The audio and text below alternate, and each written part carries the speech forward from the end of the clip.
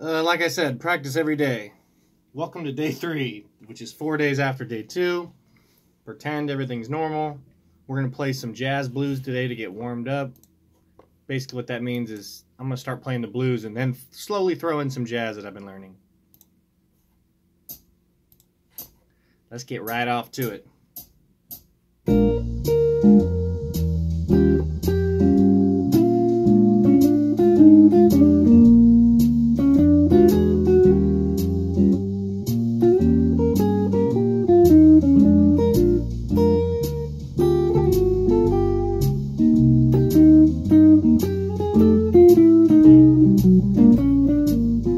That might have been the best 12 jazz I've ever played. Let's keep going.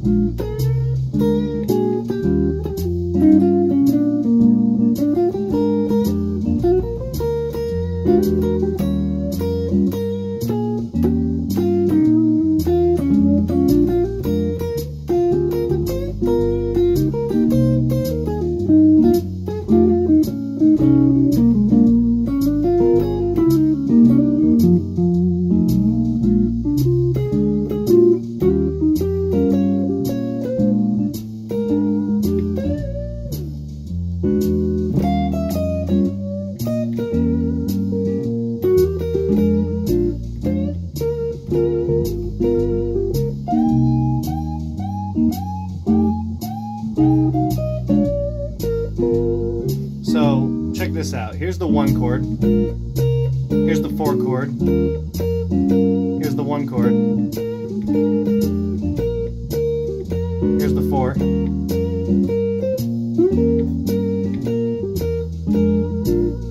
Right? Here's the 5.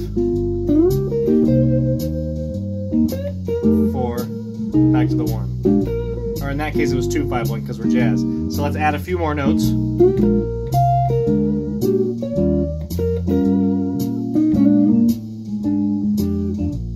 Some space.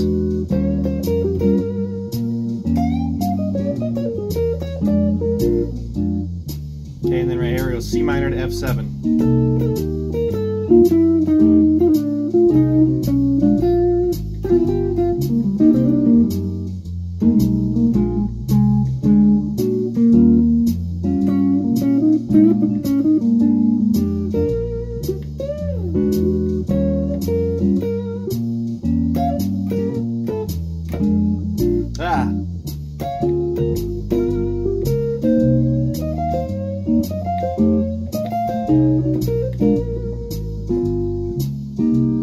Alright, let's just go down the scale.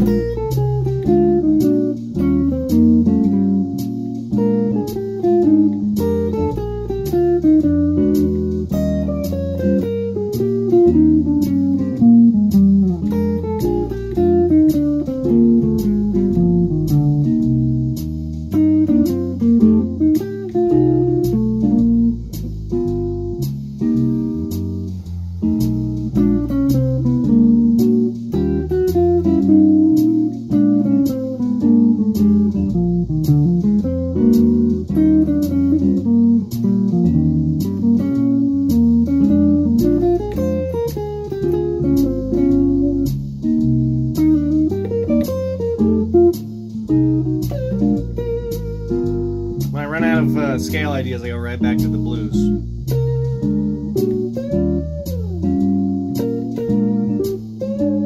You can hear it, sometimes I bend out of tune. You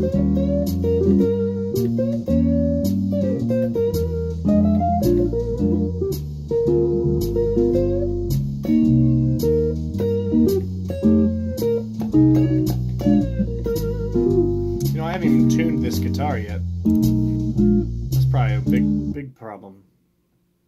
Yeah, I haven't played in like 4 days. Okay, so what I'm going to do, since I realize there's a couple blind spots, wow, it's pretty in tune. So that's just, my playing is bad. So B flat to E flat, the idea is do the chromatic, you know, I've got the scale. So I've got these arpeggios. B flat 7. I've also got D half diminished. You can use that in there, so like, sounds great, right? You can even resolve, right? It sounds great. For example, if we're going from B flat to E flat like a resolve, like a 5-1. We can go, right? It's a nice sound. In this case, we're going B flat to E flat 7. So we've got, let's finish these arpeggios. B flat 7, D half diminished. We've got the 5 of a dominant 7 chord is always a minor 7, and then it resolves to that.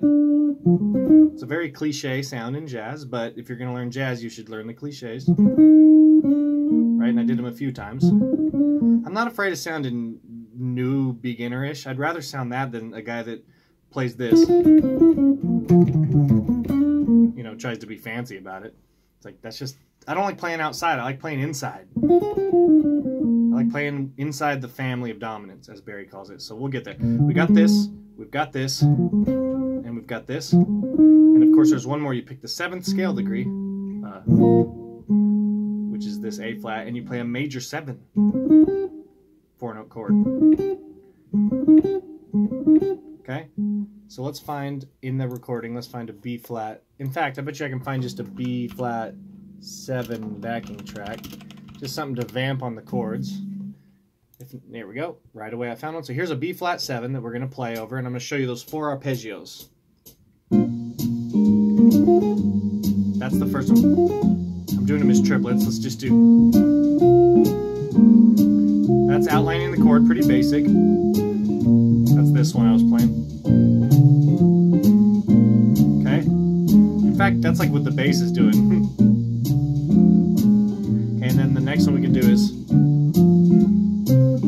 Now it sounds like we're harmonizing the bass.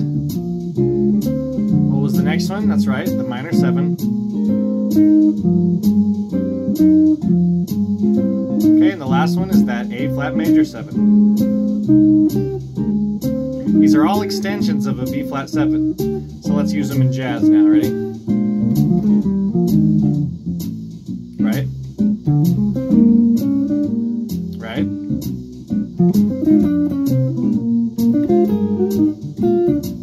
Ready? Some cool stuff. What about the A flat major? That's about as outside as I want to get, right?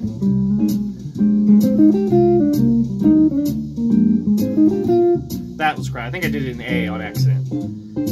As you guys know, guitar players like A. We don't like B flat, but as a jazz player, you like B flat. So guitar, jazz, I like both keys. So if we're doing that, just like that, all thirds. It's kind of a fun exercise. I probably wouldn't play it like that in a song. I like to just do triplets, like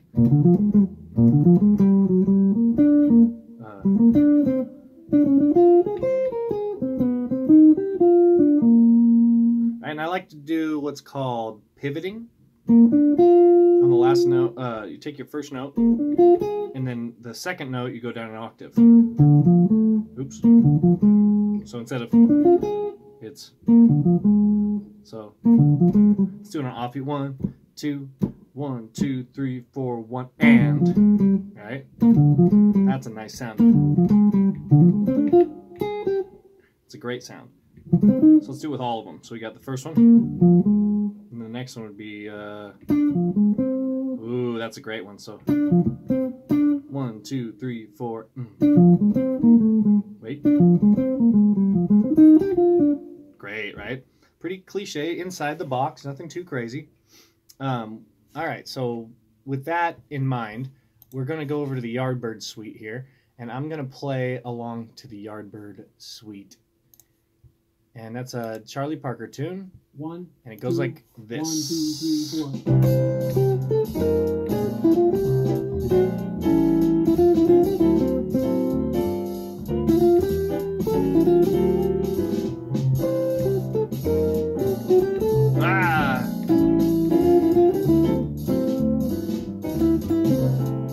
Favorite part right here.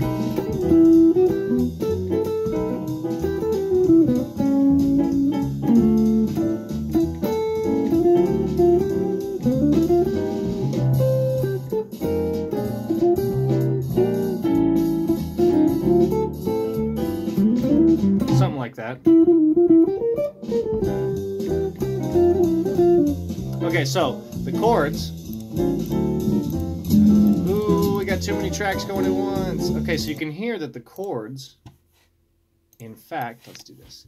In fact, the chords start with a C major, and then it goes B flat 7 to A flat 7. Or sorry, B flat 7 to A7. And then the next chord is a D minor, and then a G.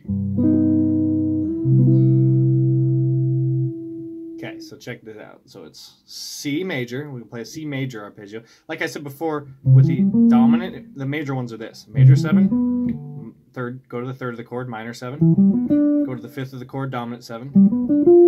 And then that one's a lot easier. You can do half diminished or fully diminished on the 7th scale degree. That one's a little easier because you know your major scale. Thinking of it as dominant is the way Barry Harris does it. So we're going to just play C. We're going to just briefly do something with C, but we're going to focus on the dominant chords. So we're going to go. So it's.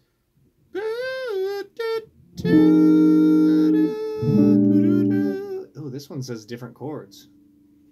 F minor 7 to B flat 7 instead of B flat 7. Oh, that could be fine. Oh,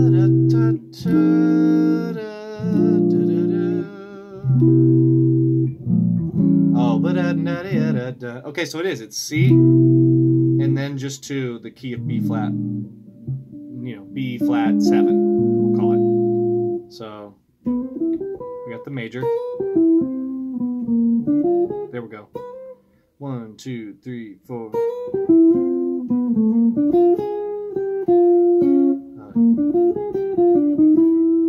That'd be a good one. So there's something called going from B flat 7 to C major. I forget what it's called. You jazz guys out there know the name of it, but Barry Harris thinks of it as just playing with the family. So it's B flat 7 is essentially a G7. So if someone plays B flat 7 to C, you can just do the regular, let's try, just pretend we're in G. That's not G. So and now we're in G, or C. Or you can follow it to a T.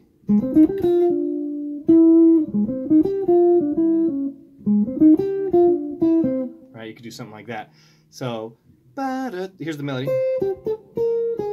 Right? So you can tell it's major. And then right here we go into B flat 7.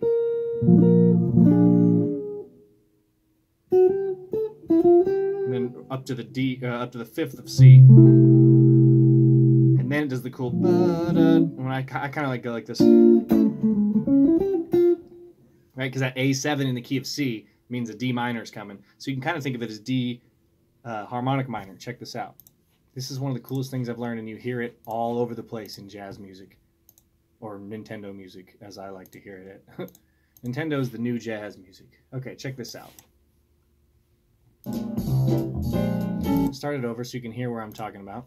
1, 2, 1, 2, 3, 4. C, B flat, here it comes. C. Right? That was an obvious example. Here, let's do it again.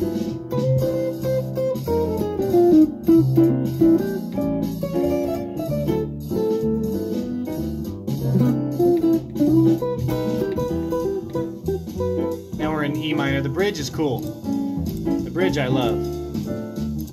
So we finished the A section, which is basically da da da da da ba da do ba da ba da da da do ba ba da ba ba ba da da ba da da da da ba da do ba da ba da ba ba ba la ba da da, right? And then ba ba ba do ba da ba ba ba. Oh no, that's not right. Wait, is it? Bum bum. Oh. Bum ba da boo ra da da ra da boo ba doo boo da do. And then where do we go after A7? To D minor. Do do do do do do do do do. A lot of D7s and D minor, like a lot of stuff going on. In this chord chart I'm looking at is way gnarlier than any other one. But let's just take the chords separately and go through the arpeggios. So our first one is C major. We did that before. Great. Great. Great. That's great.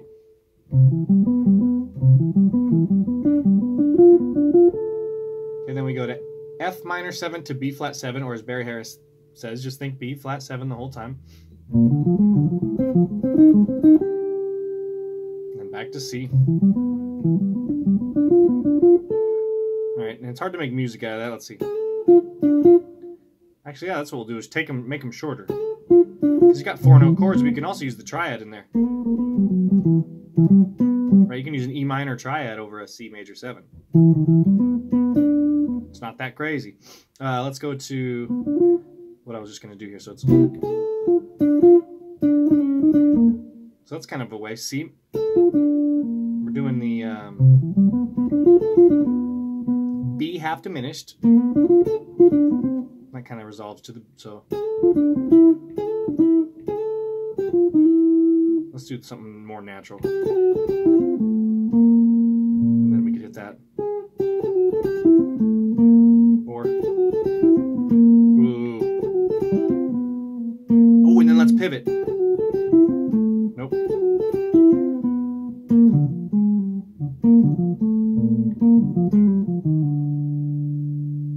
And then we can resolve to a C like that. Let's see.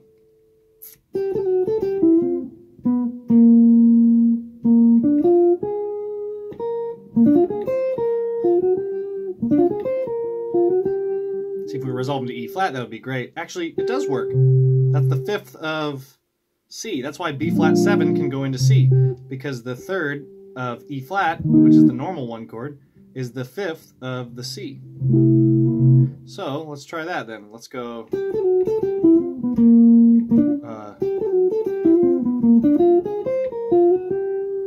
Yeah, dude. So with the chords, it'd be.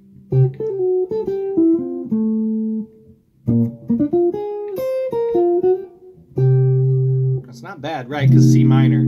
So anytime you use a relative minor, like for example, B flat could go to E. Well, that means B flat could also go to C minor, right? That's popular music 101 right there.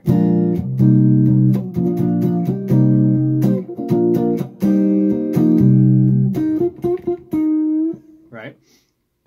What about going from B flat to C major, right? That's kind of like, that's the whole deal here. Oh, the backdoor 7. The backdoor dominant, that's what it's called. The backdoor dominant. So if you want to get, if you see B flat 7 to C, it's not that crazy. Just think B flat 7 to E flat. The only notes that won't work, well, that would work. Holy crap. Let's just do these. Let's see which ones work and which ones don't. I'm just going to start right on the top. Where are you at, song?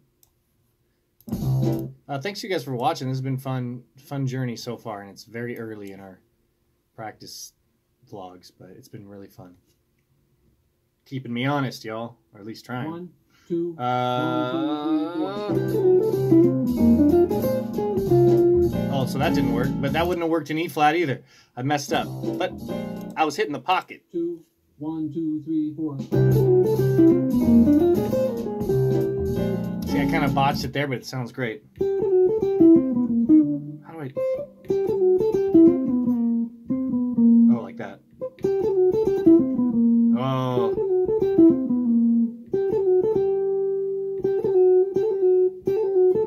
Actually, instead of, that's a little hokey. That's a little hokey. It's supposed to be. Jazz is hard to play. 1, 2, 3, 4. Jeez. That's what we want.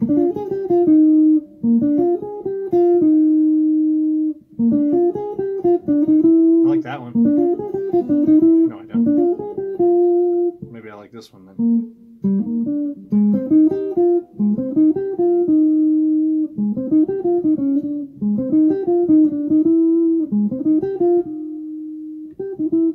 I don't know. I do want to try that one though. Yeah, let's try this. Here we go. 1, 2, 1, 2, 3, 4. Right.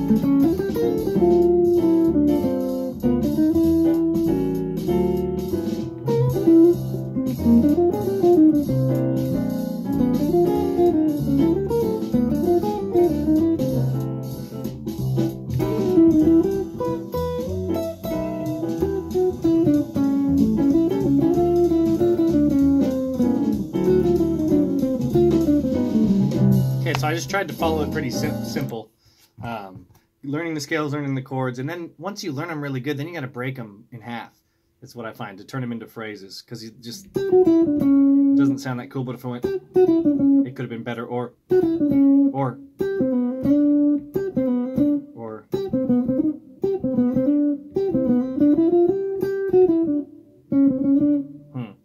Yeah, a lot of stuff there. Okay, so what I want to do before we call it a day is do some blues. Some actual blues. Just to call it a day. Straight blues in A. I don't know if I like straight blues, though.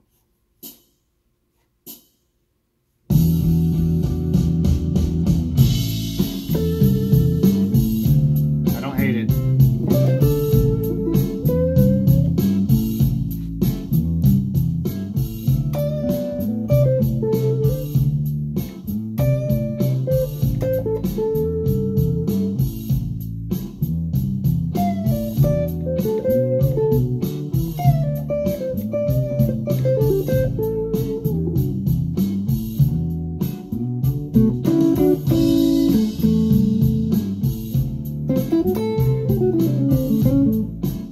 Jazz snuck its way in there.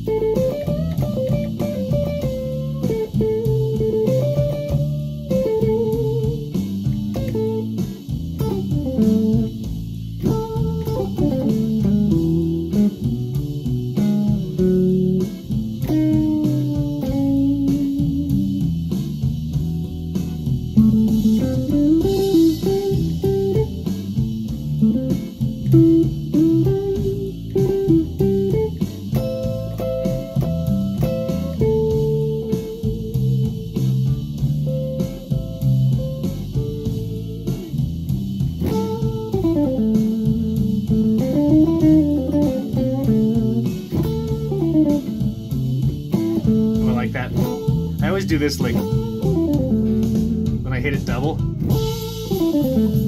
You don't have to play it in time, and it works over every chord. But if I put a blues in there, let's play it. I still like the double tap at the end.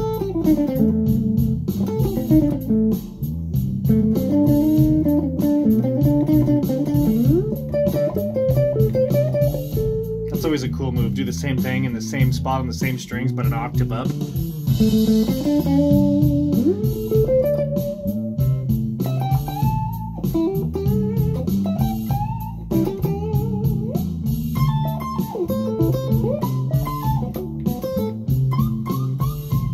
Always sounds like glass up here.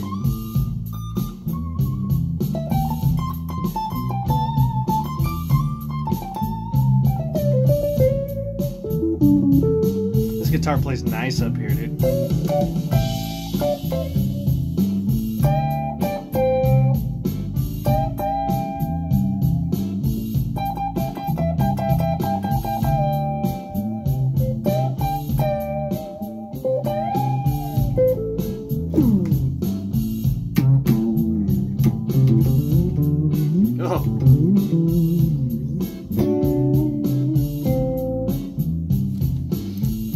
right, y'all. Thanks so much for joining me on day 3 of the November journey. Let's see how many days in a row we can practice, and we log everything. So we did a lot of technical practice one day, then we did a lot of harmonic minor the next day, and then we did some actual songs today.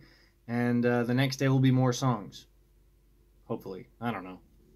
We're going to look at this at the end of the month and see how we can update our practice schedule every month. So I can have goals every month. Like this month, I want to get Yardbird Suite done. Not just improvising over the chords, but, you know, that actual melody right there to be good.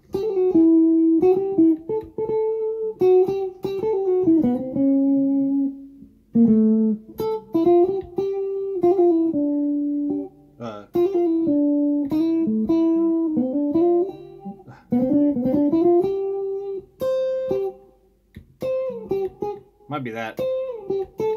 Instead of to mimic the horn too. Anyway, so that's what we're doing right now. We're working on dominant 7 chords. Everything was in the scale today. We didn't do any 6th diminished stuff. That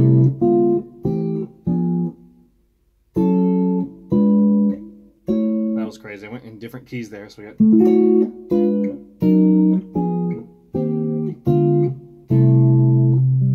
You can hear how they all connect. It's basically what your hand wants to do when you're doing diatonic chords. You know that anytime you're trying to play in the key and you mess up and you put a whole step in a place where the whole step doesn't go. It's like, well, the family of diminished is kind of like doing that. Family of dominant 7th is kind of like doing that. Look up Barry Harris. Look up things I look from Barry Harris. This is more of a practice vlog and less of a lesson. Obviously today I'm all over the place, but we'll see you guys tomorrow.